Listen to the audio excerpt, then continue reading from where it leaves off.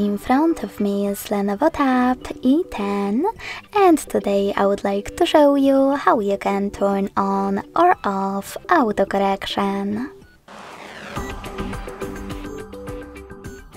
Begin by going into Devices Settings and scrolling all the way down to Access System.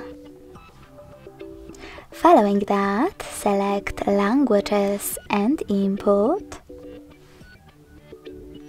Virtual Keyboard,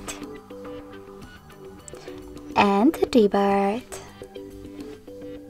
Finally, you can click on Text Correction, scroll down and click on this switcher next to Autocorrection. This way you can turn it off or on.